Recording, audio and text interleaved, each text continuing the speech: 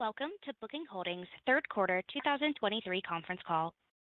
Booking Holdings would like to remind everyone that this call may contain forward-looking statements, which are made pursuant to the Safe Harbor provisions of the Private Securities Litigation Reform Act of 1995.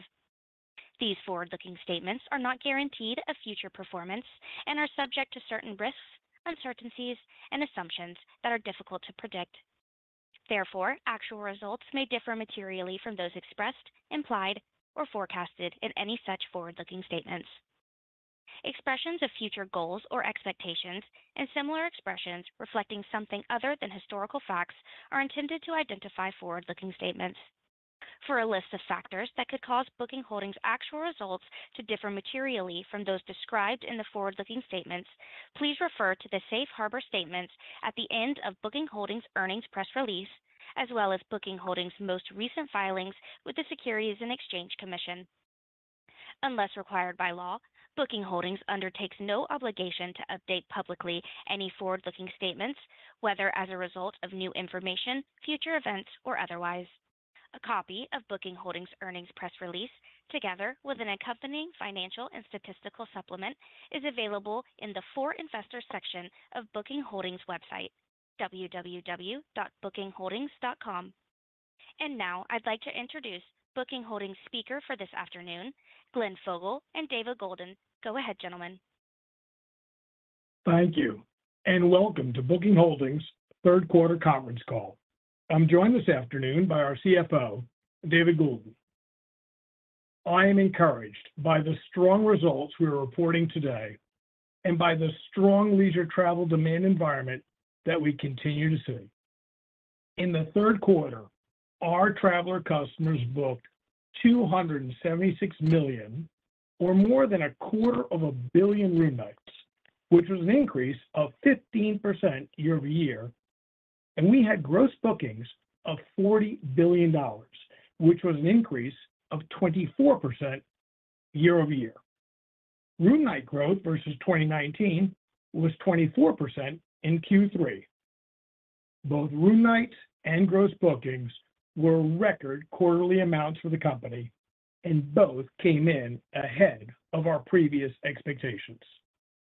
Third quarter revenue of $7.3 billion grew 21%, and adjusted EBITDA of $3.3 billion increased 24%, both versus Q3 last year, and both exceeded our prior expectations. Finally, our non-GAAP earnings per share in the quarter grew 36% year-over-year and was nearly 60% higher than in the third quarter of 2019.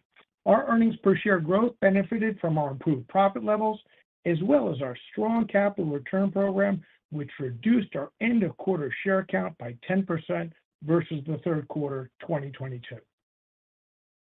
Now, turning to October, we estimate that room night growth was about 8% year-over-year and about 20% versus 2019. Excluding Israel, we estimate these growth rates would have been about 9% and 22%, respectively. We saw a significant negative impact on our business in Israel, and there was some impact on travel trends outside of Israel. Nevertheless, we were encouraged to see global room night growth improve towards the end of the month, and David will explain more about October in his remarks.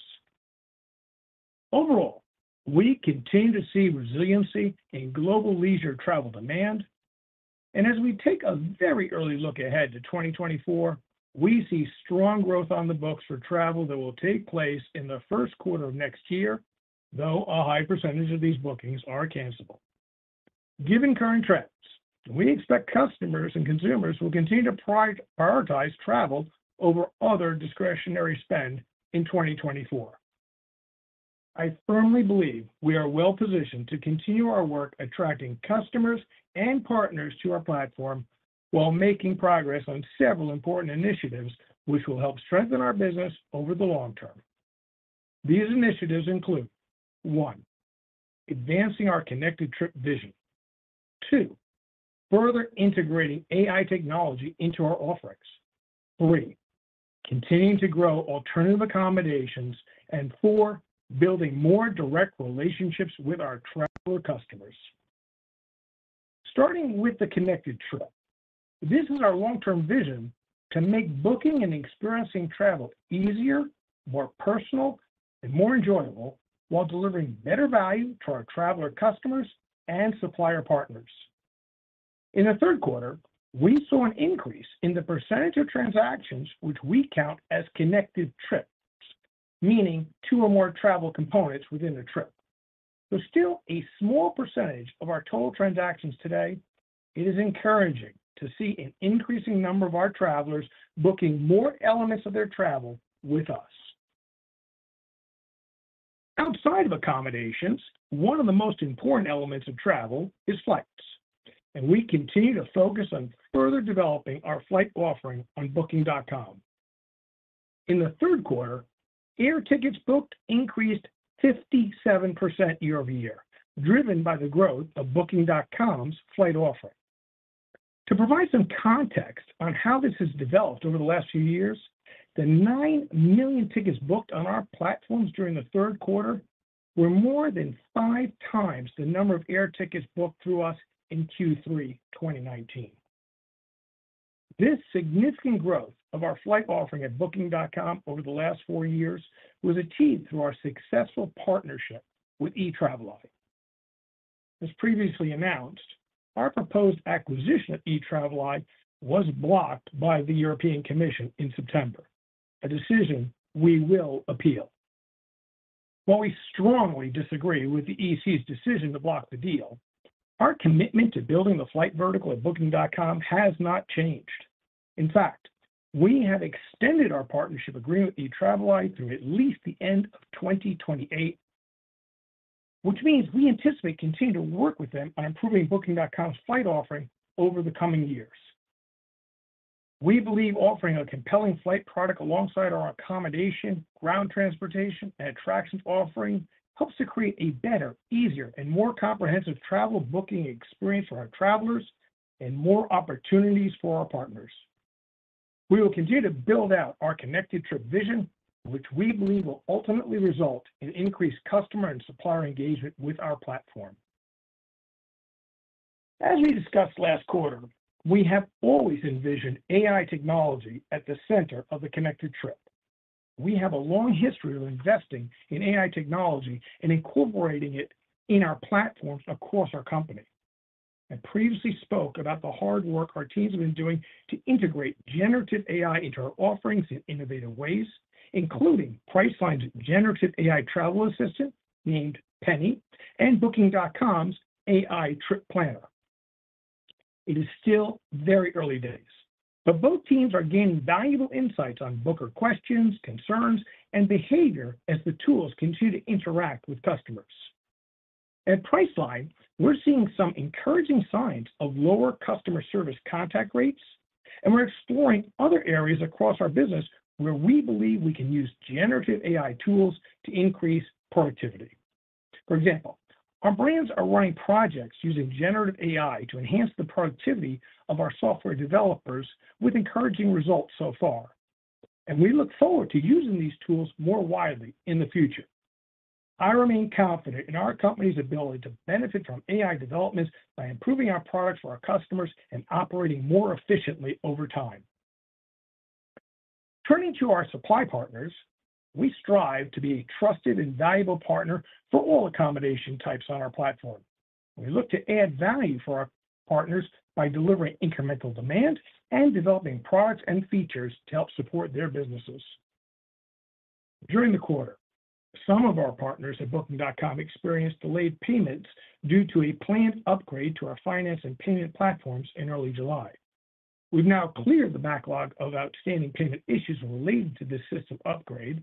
We plan to provide compensation to partners who experienced an extended delay, and we recorded this in our Q3 results. We plan to communicate to all partners who were impacted by these payment delays within the next few days. We continue to focus on strengthening our alternative accommodations offering at Booking.com by increasing supply and raising awareness among travelers. In the third quarter, alternative accommodation room nights grew at about 24% year over year, which was faster than our traditional hotel category. Alternative accommodations represented about 33% of Booking.com's total room nights, which was about 3 percentage points higher than in Q3 2022. We are seeing continued momentum in terms of alternative accommodation supply growth, both globally and in the U.S., with global listings reaching about 7.2 million by the end of the third quarter, which is about 9% higher than Q3 last year. We aim to build on this progress by continuing to improve the product for our supply partners and travelers, particularly in the United States. For our travelers, we remain focused on building a better experience that leads to increasing loyalty, frequency, spend, and direct relationships over time. In the third quarter, our mix of customers booking directly on our platforms continued to increase year over year. We see a very high level of direct bookings in the mobile app, which is an important platform as it allows us more opportunities to engage directly with travelers. For the first time ever for our company, over 50% of our room nights were booked through our apps in the third quarter, which is about 6 percentage points higher than in Q3 2022. This is a remarkable achievement considering the mix of our mobile app room nights in the third quarter of 2019 was about 18 percentage points lower than it was in the third quarter of this year. We will continue our efforts to enhance the app experience to build on the recent success we have seen here. In conclusion, I am encouraged by the strong third quarter results and the continued resilience of leisure travel demand. Our teams continue to execute well against our key strategic priorities, which helps position our business well for the long term. We continue our work to deliver a better offering and experience for our supply partners and our travelers. We are confident, I am confident, in the long-term growth of travel and in the opportunities ahead for our company. I will now turn the call over to our CFO, David Goulden. Thank you, Glenn, and good afternoon.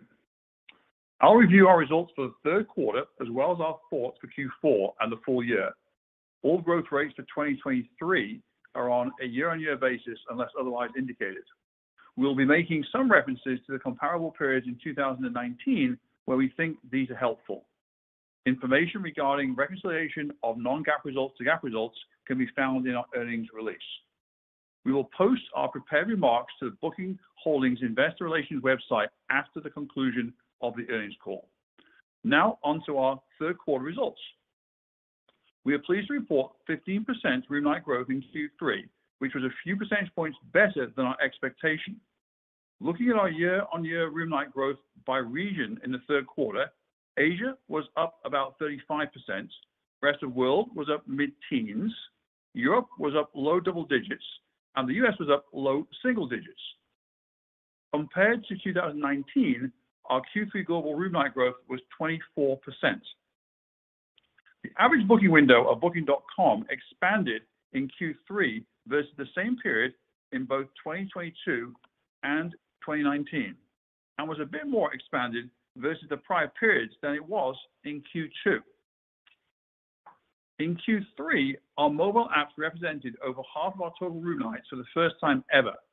The Q3 mobile app mix of about 51% was 6 percentage points higher than the third quarter of 2022.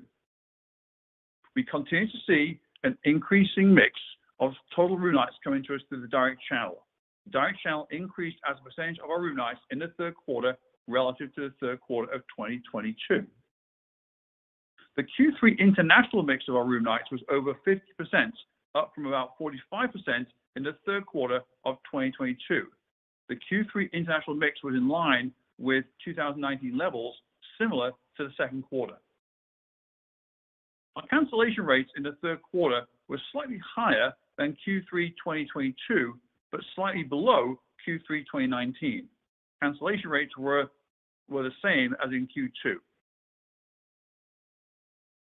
For our alternative accommodations at Booking.com, our Q3 room night growth was about 24% year over year, and the global mix of alternative accommodations was about 33%, which is a few points higher than Q3 2022.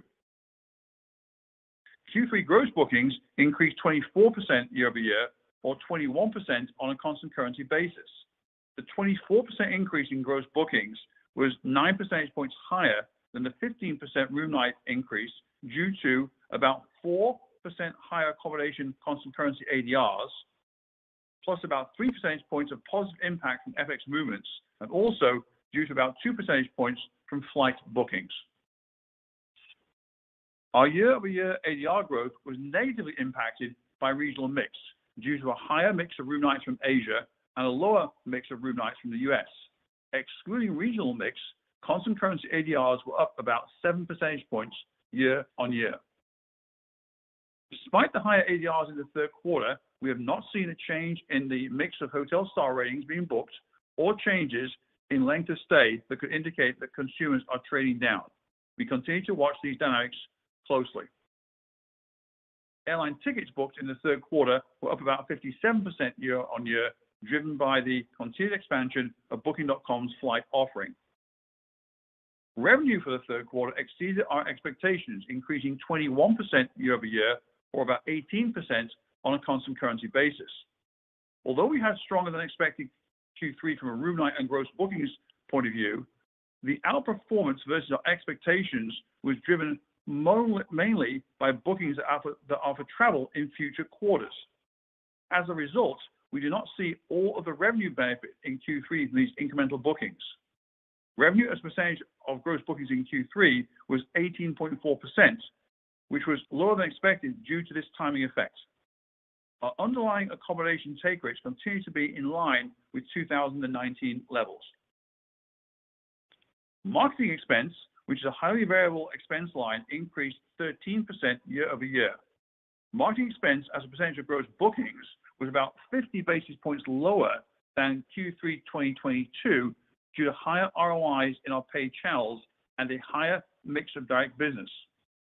Performance marketing ROIs increased year over year, helped by our ongoing efforts to improve the efficiency of our marketing spend. Marketing and merchandising combined as a percentage of gross bookings in Q3 was about 30 basis points lower than last year, which was a little better than our expectations, driven by the improved performance marketing ROIs. Q3 sales and other expenses as a percentage of gross bookings were up about 10 basis points compared with last year, a bit better than our expectations.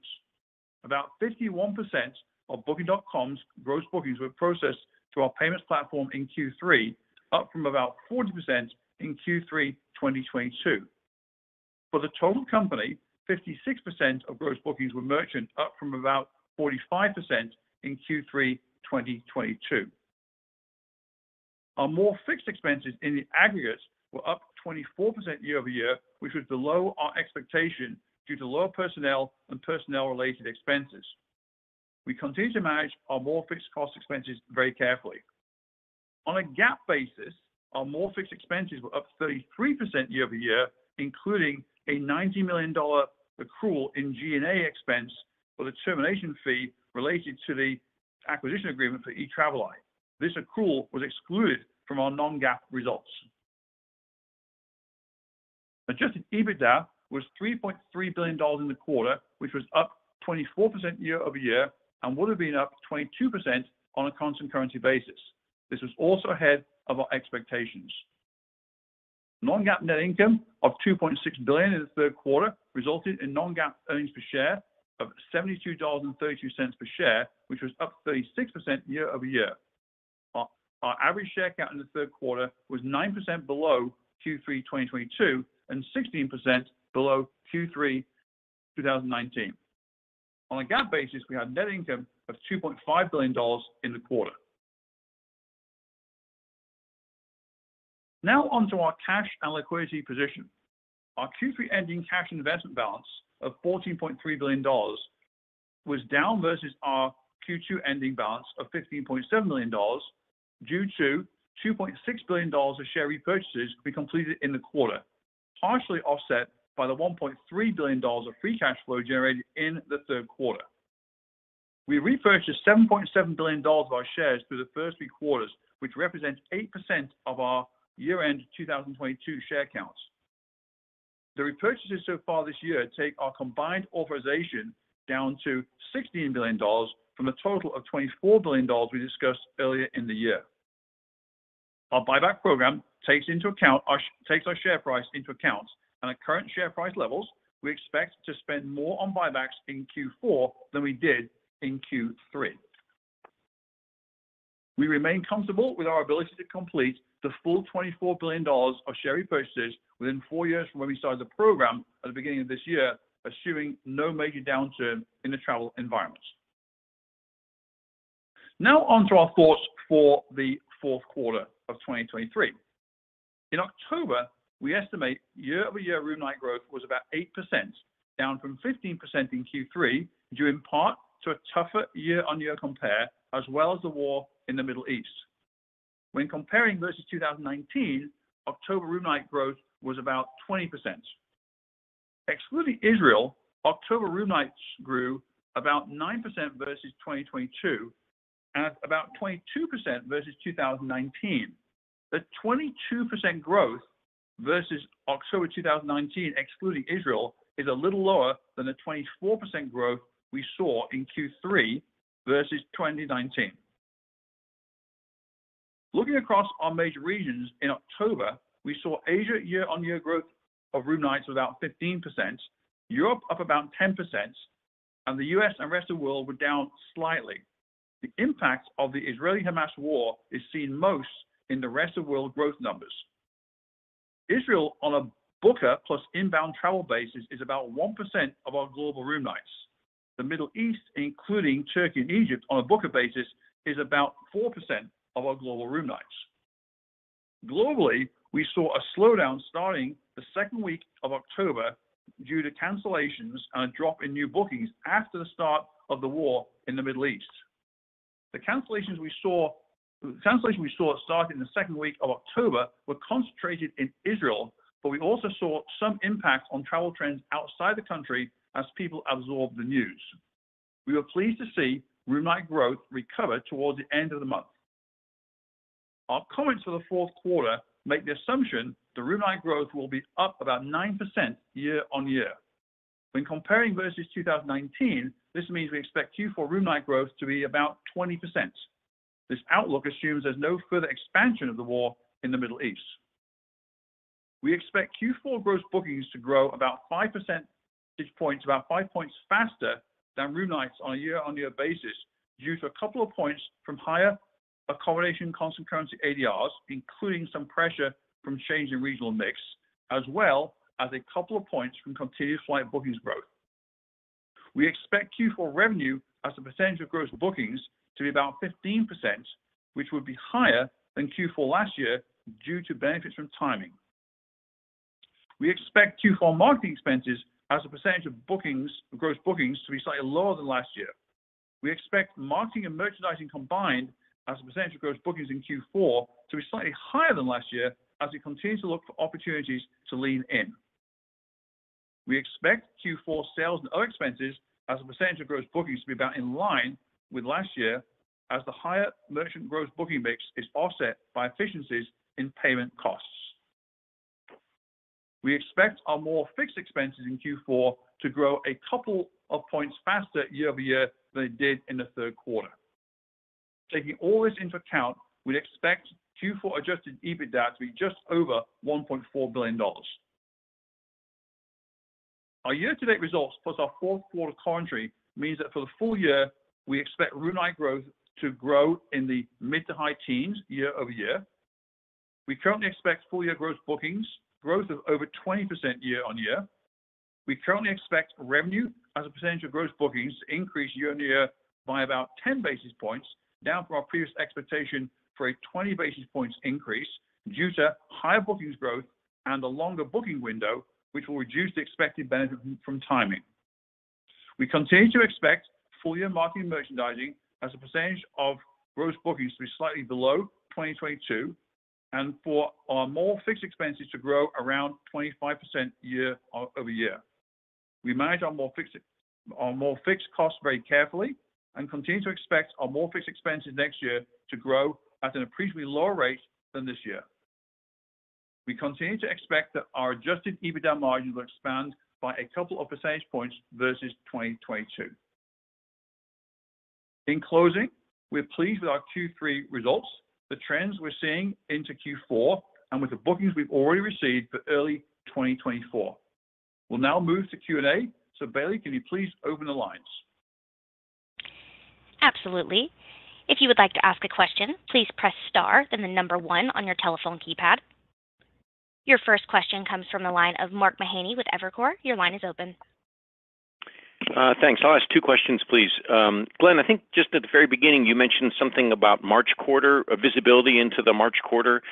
Is there anything in particular that you were trying to hint at or point to there? Is it that because the bookings window is a little longer that you get, do you have more visibility into the March quarter than you typically do? And then secondly, David, the room night growth upside this quarter that came in a little bit faster than your guidance. What would you attribute that to? Was it a particular region that contributed to that, or was that the alternative accommodations that came in a little bit stronger than you thought? Just the sources of room night growth upside in the quarter. Thank you very much. Hi, Mark. I was not saying that I see more than I normally do. I'm just saying I was very pleased to see this resiliency in global leisure travel demand, and saying that we're looking at 2024 and we're seeing strong growth on the books for travel, and that's going to happen in the first quarter. So it's just reinforcing my belief that travel is healthy, and we're looking forward to continue healthy travel. Yeah, Mark, to answer your question, it kind of relates a little bit to what Glenn just said. Our upside in the quarter on room night growth was driven by stronger travel demand across the peak season and a longer booking window. If you remember, we said that coming into Q3,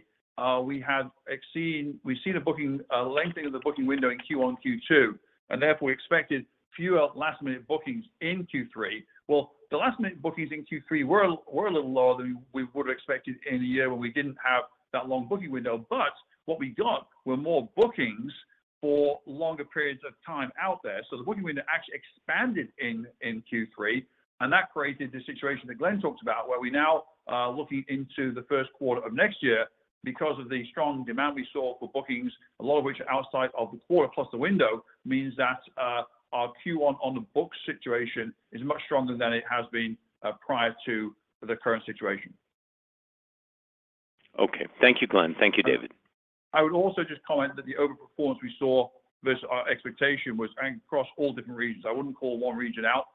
We actually did better than we expected in all regions when compared to our guidance and looking at the actuals for the quarter for room night growth. Okay. Thank you, David. Your next question comes from the line of Justin Post with Bank of America. Your line is open. Great. Thanks for taking my question. Maybe one for Glenn and one for David. Glenn, you've been working on Connected Trip for a long time. Obviously, a lot of progress with air and other areas. If this vision really works out, what does it mean for bookings financials? And do you think you're accelerating the pace of progress there? And then for David, we see the U.S., which reopened first at kind of low single-digit growth. How are you thinking about Europe comps next year? And can you just remind us of your kind of relative exposure by geography? Thank you. So, Justin, hello. And I have been talking about the Connected Trip for a while, because I do believe that really is a differentiator in the long run, and why someone will come to us and continue to come to us rather another way to do their travel. So in the long run, of course, if somebody's coming direct because they really enjoy the way we do it versus an alternative, that of course will lower the marketing cost. You wouldn't have to reacquire that customer. And it's interesting because it's small data, but we do see people who book more than one element with us currently. We do see some benefits, the person coming back more frequently and a higher direct. So I like that. And I think we can do a lot more with them. Now, one of the things that we're not the only person doing this, of course, and there's competition, because I think a lot of people see this. And now throw on top of this the whole benefits of generative AI, along with all the AI work we've been doing for a long time.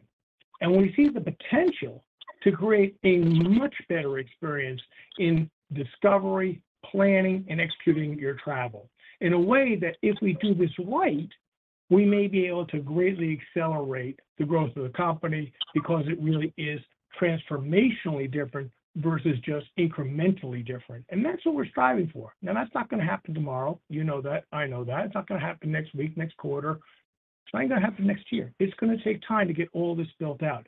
But what I'm really pleased about is seeing historically, we said what we were going to do, and we've been doing it, and we're showing markers along the way, hitting milestones, hitting a flight growth rate still. 57% of those air ticket booking that I talked about, talking about that's 5 times greater than 2019. We said we were going to do it, and we did it, and we're going forward. In so many of these other areas where I believe that people are frustrated in the way they travel now, and if we can do it better, we'll achieve great things, both for the traveler, of course. We're going to achieve great opportunities for our partners to give them more opportunities to get more business working with us. And then, of course, together, those things will end up with a great derivative, which is more value for the shareholders. That's what we're trying to do, and I'm really pleased with where we are. Yeah, thank you, Glenn. And then just in relation to your question, yes, we're pleased to see room night growth year over year in the U.S. market. Don't forget that in the U.S., our room nights are over 30% higher than they were in 2019. So we have made significant strides in terms of advancing our overall position in the U.S. If you compare that, with market growth rates that are probably more like recovered versus 2019, not up by 30%. When we think about next year, I don't want to get into too much detail, but I would give you a couple of things to think about. I'd say that when you look across all the regions, if you look at where travel as a percentage of GDP is going to wind up in 2023, compared to where it was in 2019, it still has some recovery before it fully gets back to the percentage of GDP it used to be in 2019.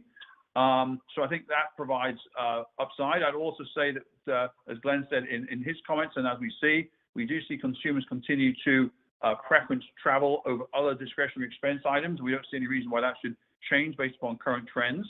And then also, relative to our own view of the business, we're still committed to our milestones we gave you and said we will continue to grow faster post-COVID than we were before on the top line and bottom line on a constant currency basis. That was 8% bookings on revenue, 8% on bookings, 8% on revenue, 15% earnings per share, or constant currency growth rates in 2019. And whilst we're not talking about anything specific around 2024, we are still sticking to those overall guidelines and outlooks. Great. Thank you, Glenn. Thank you, David. Very helpful. Your next question comes from the line of Kevin Kopelman with TD Cowen. Your line is open. Thanks a lot. Could you comment on the outsized growth in alternative accommodations that you saw in Q3? I think in Q2, the growth was closer to the overall growth. So what were the drivers there, any regions? And then I have a follow-up. Thanks. So, Kevin, why don't I start, and David can add on anything I fail to add in. Obviously, very, very pleased with that number. That's a really good growth rate. And when we compare it to some other people in the space, I'm very impressed by what we've been able to accomplish. And I'll shout out to the whole team that works on alternative accommodations. Look, this is something, again, I've been talking about for some time about we need to improve the product. We need to make people aware of it. And by doing that, we'll get more business. And that's what we've been doing. Now, I can do all the things I've talked about them in the past, and we continue to do things to make it a better product. And there's still a lot of things that need to be done to make it even better. And that's what we're going to keep on doing. There's no magic bullet, no silver bullet that, here's how it came about. It comes through a lot of hard work in a lot of different ways of just grinding away, cranking out, making it better, talking with the suppliers who have these properties, making sure we're marketing appropriately. When people want that property, they can find it and they see it. All those things together are what enable us to achieve what I think was a very, very good print on the growth rate there. But I'll tell you, we're not there yet. And I mentioned, look, I want to increase the supply a lot more. Look, it's great, 9% increase that I mentioned in my prepared remarks, and the increase up to 7.2 billion listings. That's great. That's good. But I know there are a lot of areas we need to add even more, particularly in the United States, because that's the place that I want to use our product. In fact, I look for a thing and I don't see it. Well, to me, that's upside, though. we're doing great right now, and I still see so much opportunity ahead because, for example, we don't have enough properties in certain areas, and there are other product features that we need to improve upon. Altogether, I look at this a great opportunity. We're going well, and we'll do even better in the future, I hope. And David, anything specific to add to that? No? Okay. Nope. Thank you. That was great. Your next question comes from the line of Brian Nowak with Morgan Stanley. Your line is open. Thanks for taking my questions. The first one, let me just ask about the U.S. a little bit. You've made some really good progress in the U.S. post-COVID, but it has decelerated quite a bit, and now it sounds like it's even down in the most recent month. So, Glenn, I guess the question is, as you look into 2024, what are the keys to sort of reaccelerating that U.S. growth from here to sort of, contribute to your goal of growing faster post-COVID than you were pre-COVID? So what drives U.S. growth from here? And then secondly, any quantifiable metrics or factors you can share with us on progress on Genius and the loyalty program over the course of the summer and into the fall? Yeah, sure. Thank you, Brian. So the U.S. is not that much different than any other geography in terms of the elements that help create growth are providing a better product, enabling people to be able to find the properties they want at the right price, making it easy for them to do, and if anything goes wrong, give them great customer service. That's the playbook.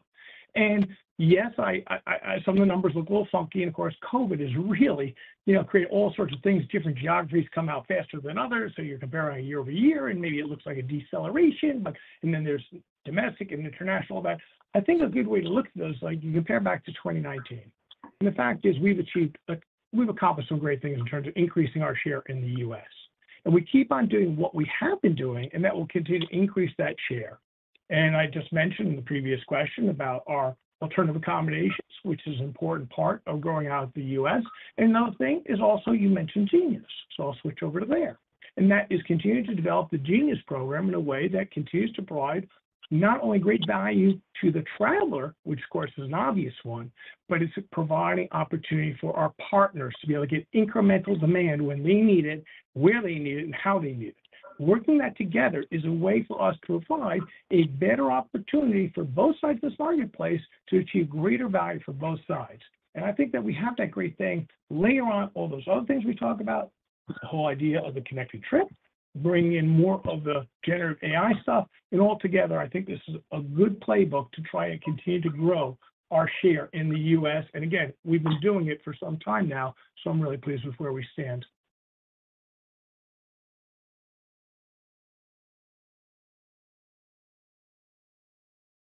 Your next question comes from the line of Lloyd Walmsley with UBS. Your line is open.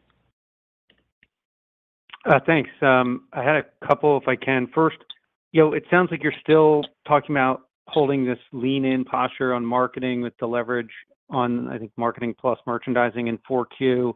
As growth slows, should we expect to see you all moderate that posture and get more leverage? And I guess looking at markets like the U.S. growing low single digits, are you still holding that posture there, or are you kind of bifurcating the strategy differently as different markets are perhaps more recovered? Anything you could share there would be great. And then the second one would just be sort of related, but as more than half of room nights are now booked through the mobile app, should that also be an increasing driver of marketing leverage, or do you think just escalating pricing in performance channels offsets that, so it's kind of balances that? How should we think about that? Thanks. So, Lloyd, let me talk a little bit about this, and I'll let David add other facts that he wants to add in here. And I want to be very careful here. Obviously, the one thing I don't want to do is give away all our ideas and all the things we're going to play with our competitors listening in on this. So you'll understand why I'll be a little bit general on this. Like, one of the things I continue to try and talk to the team about is we need to be nimble, we need to be agile, and we need to be able to be smart and move into markets where we see opportunities and pull back in other places where we think we're not going to get the right ROIs. And whether that be a geography, whether that be a channel, whether that be developing a different type of product, whatever it is, I don't look at any of these in a different way. I look at it all together holistically. What we're trying to do is achieve growth at the right type of profitability levels. And we're going to continue to do that. Right now, as David said, we have a lean-in position because we see opportunity here. these things can change depending on the time. And certainly the idea to say, I'm going to do this for a long-term period is, it's a nice thing to say, but who knows what the world's going to be like. And as we all see, unfortunately, the world can change very, very rapidly. So we'll continue to do this. And this is our profile right now, the way David explained those numbers for what we are going to disclose right now. But you should always recognize that we have an overall view of how to do things, but we will be willing to change depending on circumstances. Regarding the mobile app I talked about, David, why don't you just take in terms of how that will apply to our numbers going forward? Yeah, Lloyd, I'd add a couple of comments. So first of all, just to kind of pick up on where Glenn left off on the leading in, we are leading into a recovering marketplace. I said there's still, on one of my other answers, there's still some recovery of travel as a percentage of GDP post-COVID left to happen in 2024. We haven't seen it fully recover yet. So there are still opportunities to do that. You'll notice, though, that we are, even though we're spending more on marketing merchandising in 23 than we did in 2019, we are getting leverage relative to what we spent in 2022 as a couple of things happen.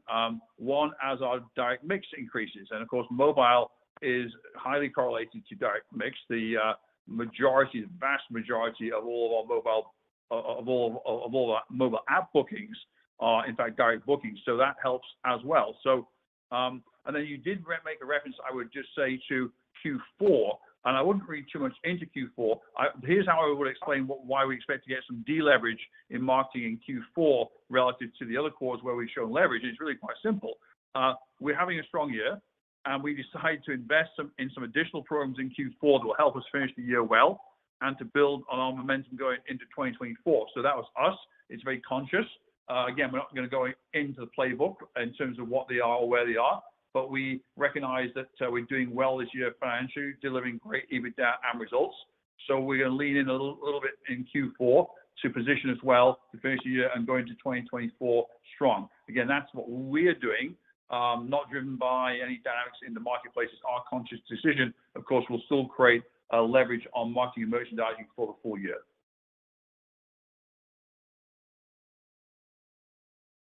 Thank you. Your next question comes from the line of Doug Anmuth with JP Morgan. Your line is open. Thanks for taking the questions. Glenn, you talked about expecting a strong 2024. Just curious if you have any more color on how you're thinking about the outlook for ADRs next year. I think you said it was a 4% increase in 3Q, but any more thoughts there would be helpful. Thank you. I'll let David talk about what he wants to talk about. And I don't think we talked about 2024. I think we talked first quarter. I'll let David clarify whatever he wants to clarify. Yeah, Doug, I mean, the 2024 conversation, we're going to have that when we get into February next year. Really don't want to have that now. We've kind of told you a little bit about the strength of the on the books in the first quarter, given the strength of bookings in the booking window.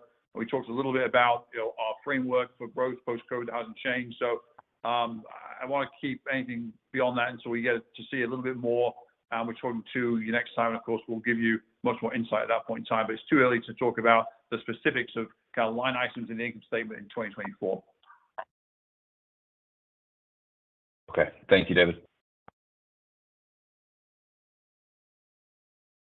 Your next question comes from the line of Lee Horowitz with Deutsche Bank. Your line is open. Great. Thanks. Maybe following up on some of the comments around sort of the vacation rental industry. Can we talk a bit more about sort of the U.S. vacation rental business? Glenn, you talked about growing supply and building product functionality in order to continue to grow that business. You think about the phasing of getting these incremental products rolled out and getting supply to the place where you're competitive relative to some others in the market. So how do we think of sort of the timeline and maybe even the investment dollars needed to get that business to the place where you want to get it to? Hi, Lee. Well, you won't be surprised that I'm not actually going to give out the details exactly how and what level and what amount of money we're going to put to work at it and what the methods are. I will say that the best way to look at this is look at what we've done historically and where the numbers have been going and how the growth has been going. That's the best indication for you in terms of thinking forward how what we're going to end up in the result's going to be. I will say that it's fairly obvious. Anybody looks at our site and tries to find homes in certain properties in certain parts of the U.S. You can see perhaps we don't have enough of them in those areas, so would not be illogical to think maybe that's where we'll start going to. As we've talked in the past, we think that there is lower hanging fruit for us in properties that are controlled or managed by larger groups of properties. Makes it easier for us to get that. So I'm not giving anything away here when I say, well, let's go there first and let's make sure we're doing that. And you, for example, you may have noticed that recently we started doing the request on demand type thing, where a person doesn't automatically be able to book instantly. And that's a product improvement because some people in, let's say, higher quality or higher valued properties, perhaps the owner or the manager did not want to have an instant booking and wanted to have a chance to do it on request basis. So that's an improvement thing. So we'll continue to roll out all these different things that we think will make our property, our product as good as anybody else's, and then apply the money to the appropriate marketing to make sure people are aware of it. And that will enable us to continue the growth that we've seen so far, I hope. Helpful, thanks. And then maybe one follow-up on perhaps another area of low-hanging fruit. Can you comment at all on anything you were seeing in terms of APAC outbound travel patterns and how much room there may be in this travel corridor to recover back to pre-COVID levels? Should we be thinking of this travel pattern as a source of premium growth in the medium term? Not sure the term premium growth. I'll just say what we talked a little bit about. Look, we talked sometime about different geographies coming back faster than other areas, and Asia was certainly the one who was last. And of course, it looks good when you start getting the nice growth rates from those regions as the other ones start getting more normalized. It's a nice thing to say. And certainly outbound, for example, outbound China, still significantly behind when you look at any of the industry reports, any of the things, how much lift do they have going outbound, et cetera. On the other hand, though, that's a small part of our business, not going to make a huge difference, even as it starts to come back. So overall, look, we love to see that Asia is going to get back to where all the other parts of the world were. And I really don't understand the term premium that you mentioned. Maybe explain that. I could give a better explanation. I guess just faster growth relative to the core. You know. Oh, faster. Okay, I thought maybe you were talking about more expensive travel or something. I didn't No. Okay, got it. Sorry. Thank you. Thank you. Your next question comes from the line of Eric Sheridan with Goldman Sachs. Your line is open. Thank you so much for taking the question. Maybe come back to the topic of air, where understood on the comments about appealing the e-Travel decision from the European Commission. If we go beyond that appeal and think about how you plan on building scale in air on the supply side, would love to know how you're thinking about some of the investments that are key to build that as opposed to possibly going down the acquisition route in air. And where you've already deployed air, especially markets like North America, can you remind us of what air has done in terms of growing overall checkout baskets and return on trip size? Thank you so much. I'll let David handle that last part. In terms of the appeal will take some time. This type of court action is not going to happen overnight. I can't tell you exactly how long it'll take, but it's not going to happen anytime soon. So I would not put anything in terms of what that will mean for our air business anytime in the relative future. However, we do like the fact that we do have this new agreement with e-Travel going out 2028. That's really great. Also, as you know, it's not just booking and e-Travel. That's one area of our air business. We have Priceline.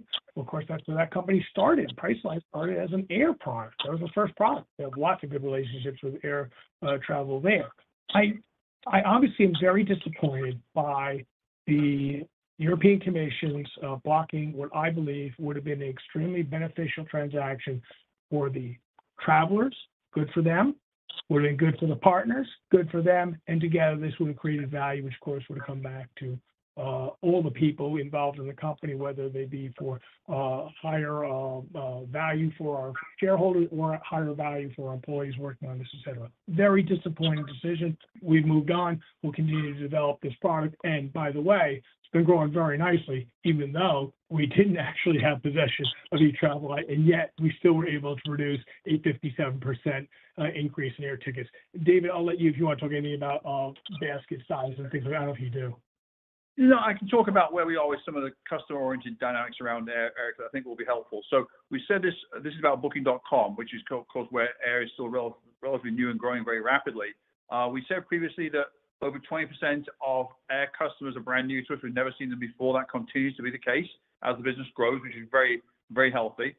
We also see that those new customers who are booking air from us before, who've never booked anything prior to that with us, are doing a healthy attachment rate from air into accommodation, because these are brand new customers. So you wouldn't expect that attachment rate to be all that high, but it's quite healthy and not quite as high, for example, as what we're doing with Priceline, where we've been doing that for many years. But it's certainly an encouraging attachment rate. What I would tell you, though, on the other side, of course, by definition, most of the air that we're selling is to existing customers, which you would expect. And there is a very good attach rate of those air tickets to accommodation, because these customers know us from an accommodation background in the first place.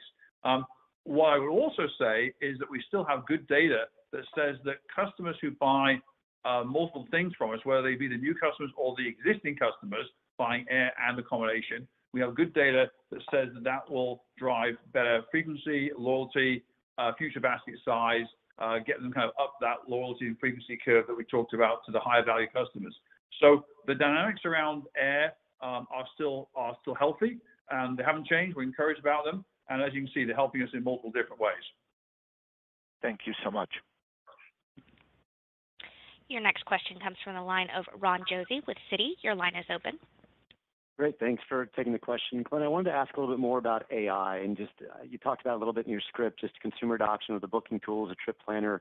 Wondering if this adoption is trending as you would have expected. I think we're still relatively early days. And you also mentioned a comment around lower customer care costs because of AI. So any insights there would be helpful. And David, we don't hear too much about just the milestones coming out of COVID.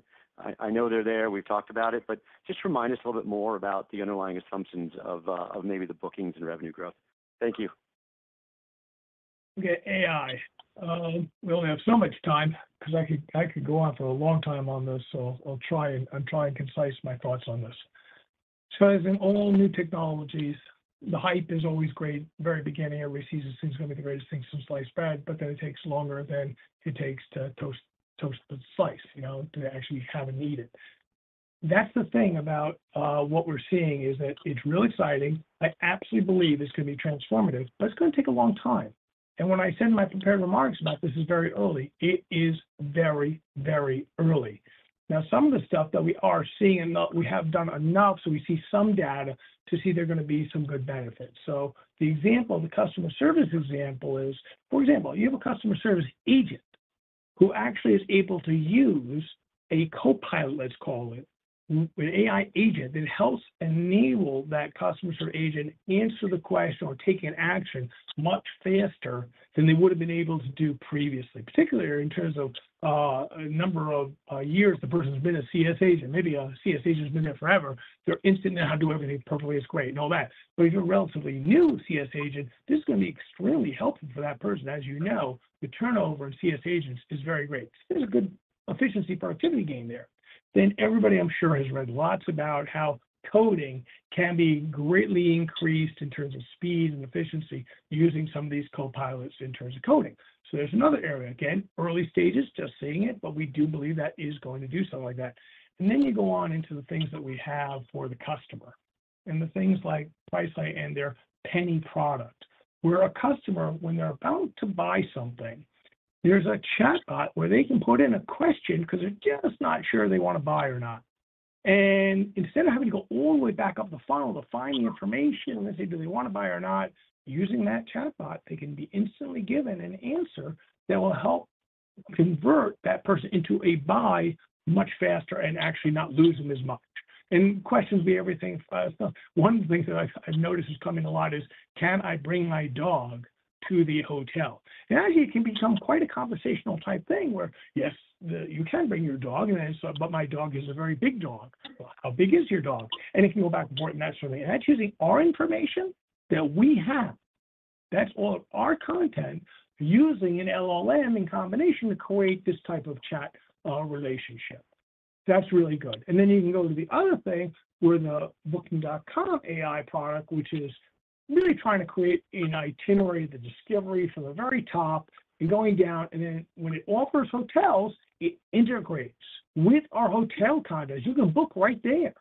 So that's also very good. Now, both those things, relatively small usage of either of these things compared to the overall size of the amount of inquiries we get, number of bookings we do, in terms of the overall size of the company.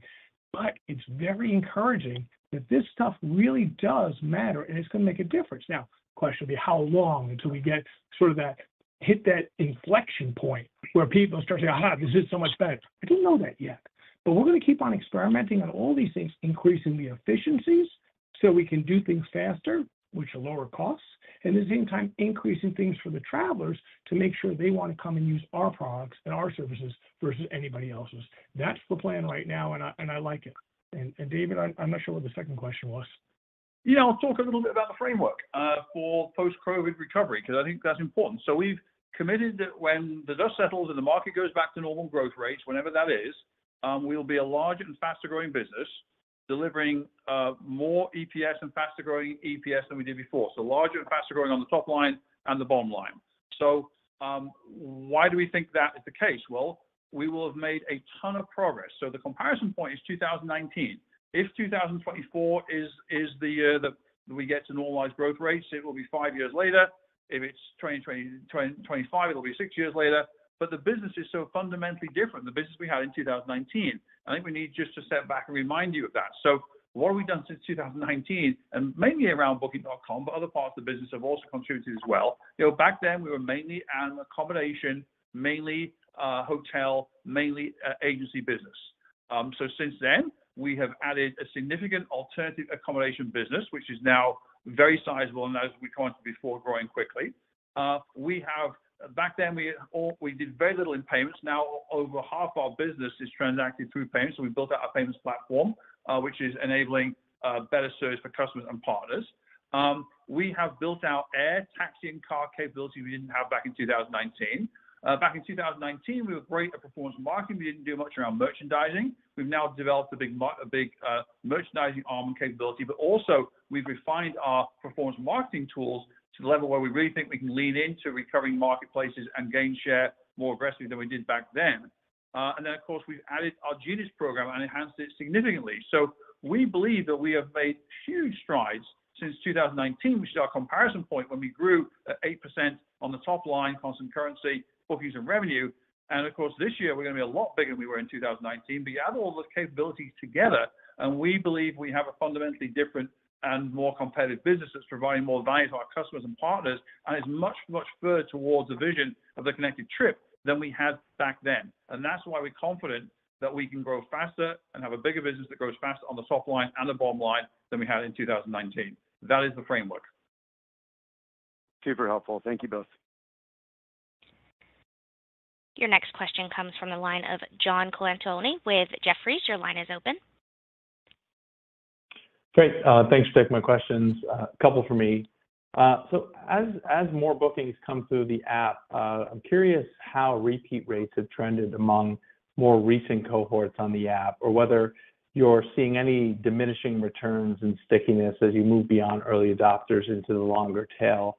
And second, are you seeing any patterns in behavior like demand strength in higher priced hotels that's giving you confidence in consumers' continuation of prioritizing travel spend over other forms of discretionary spend next year? Thanks. Let me just take that last one, and I'll let Dave. I'm not sure what we disclose and what we don't disclose regarding your first question. Obviously, it's an important one. So we say, and we've said this several times, several quarters. It's interesting. The same question keeps coming up in different forms of: do we see any softening? Do we see anything declining? Do we see a decrease in star rating? Do you see a decrease in length of stay and things like that? And we can say no and no, and that's what we repeat: no and no. In terms of why we believe that discretionary spending will continue to divert to travel versus other things, that's obviously a lot of different surveys. We're going to give you a whole bunch of things that are independent third party, where that's what people are saying they're going to do, et cetera.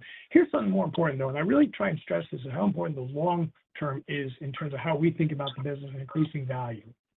So if we agree that over time, GDP for the world will continue to increase, and per capita GDP will continue to increase. It's fairly logical that as people get wealthier, they're going to spend more of their money on things that are services or experiences than they are things. Once you become rich enough to have, let's say, an apartment, well, you have one apartment generally, or you have one sofa. You're not going to buy a sofa each year. What you're going to do as you continue to get more money is you will travel either more frequently or in a higher level of style of travel, or you'll do both. And we see that over and over again. You go look at countries and you see what the amount of their, and an easy way to look at it is international travel, which is a higher thing. You know, that's, maybe a higher level for some people. And you see as the GDP per person there goes up, you see the amount of going outbound travel increases too. So that's why